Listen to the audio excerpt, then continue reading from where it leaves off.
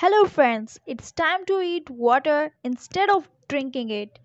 Yes, and end with thousands of plastic water bottles that only serves pollution. Ooho, a wow idea from Skipping Rock Labs. Now, what is this Ooho? It is an edible jelly like sphere filled with drinkable liquid and made of natural biodegradable material.